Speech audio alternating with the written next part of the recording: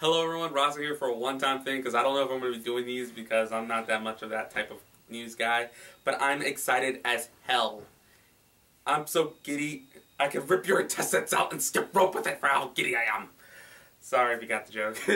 Game Freak, the company of Pokemon, has decided to release Gen 1 throughout the whole world to digital distributions of the 3DS. So everyone who is a fan of the original Gen 1 games can play it, and new fans can understand what we played back then and don't have to fish out a Game Boy or worry about the internal battery dying out. What else is... But yeah, on February 27th, all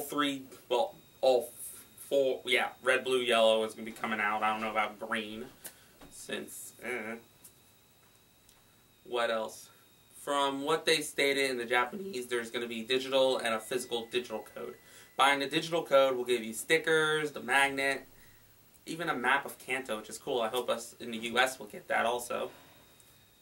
The prices have not been given yet, but I'm taking a guess it's going to be either $5, $10, or $15 at least, or maybe a $20 if they're going crazy.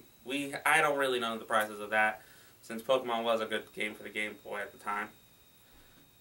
What else also? Oh yeah! Though there won't be any color to it, they're just going to go with the usual black and white, or whatever the Game Boy had as a color palette.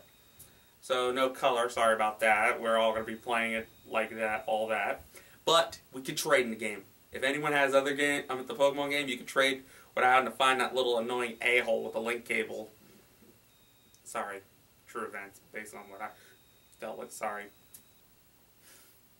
So that's also cool.